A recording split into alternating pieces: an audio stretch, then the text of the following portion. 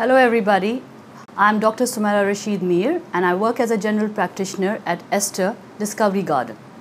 Today I'm going to talk about one of the most common procedures that we do at our dental clinic, and that's extraction. And then I'm going to follow it up by the various options that are available to replace extracted teeth. Okay, coming back to extraction, yes, it is one of the most common procedures done. But if you ask me, it's my least favorite one. That's the last option I actually give to my patients because, modern dentistry is more about saving teeth and not removing it. I do understand when patients come to me, they are in severe pain and the first thing that comes to their mind is, doctor, please get this tooth out. I really feel this thing should change. You should rather go to the doctor and say, okay, take care of my pain and do whatever you can to save my tooth.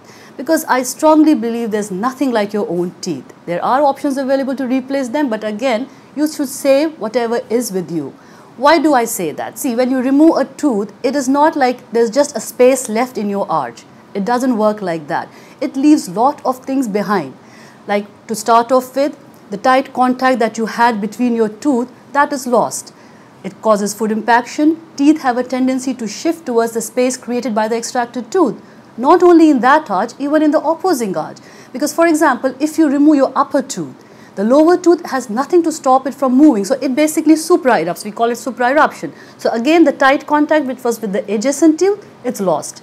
It causes food impaction, causes gingivitis, and the cycle goes on and on.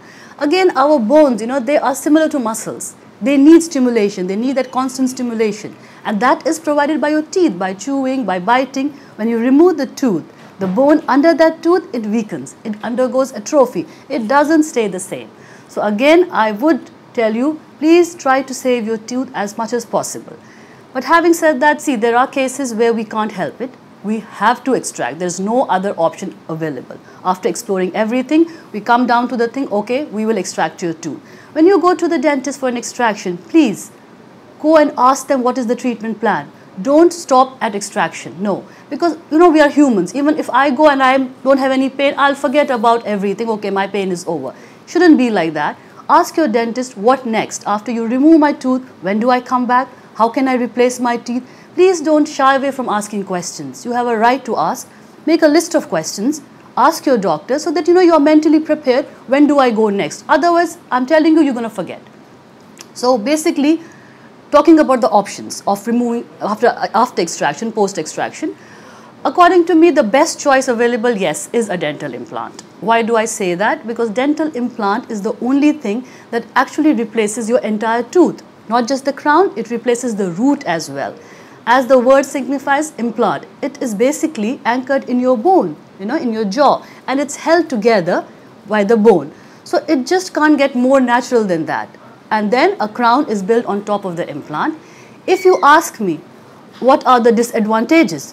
Well, I would say, okay, for me it's not a disadvantage, to be honest with you. It is a lengthy procedure. The healing time is more. But when it comes to our health, I think this bit of compromise you should make. It's all about a little bit of patience, because this is something which is going to stay lifelong, provided it's done well and it's maintained well. So yes, dental implant should be the first choice. Again, yeah, it is expensive than other procedures. Most of the insurance don't cover it.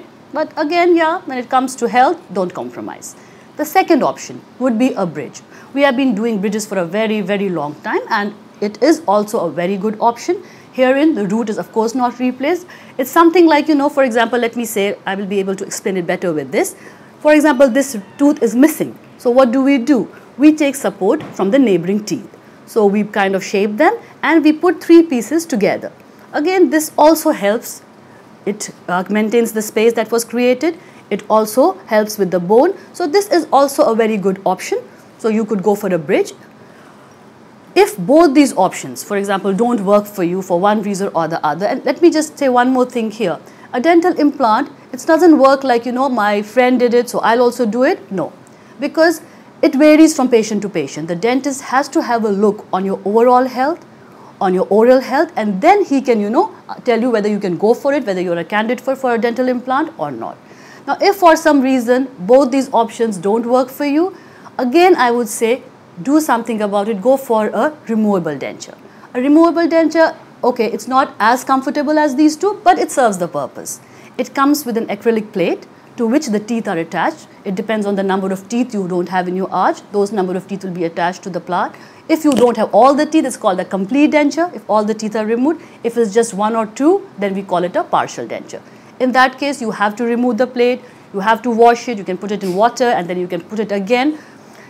See, some patients, I actually advise them, I tell them, okay, if you can't afford an implant or a bridge right now, go for this, and when you go back home, you can go for an implant or a bridge. So that is also an option that you can look at.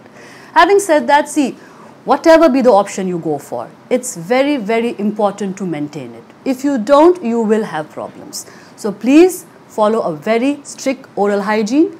Brushing twice, there's no compromise on that. Flossing, no compromise at all. Patients do get lazy when it comes to flossing, and some of them actually find it difficult. Trust me, it's not difficult, it's very easy. Please come to us, we'll teach you how to do it. And if you have an artificial processes in your mouth, there are a lot of aids available. There are interdental brushes, there are flosses which are specifically used for implants and which can be used under the bridge.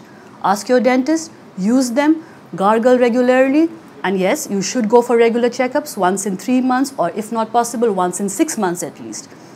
That's about it. My patients always ask me, doctor, what do we do? I would tell them, you don't need to brush all your teeth, only the ones you want to save.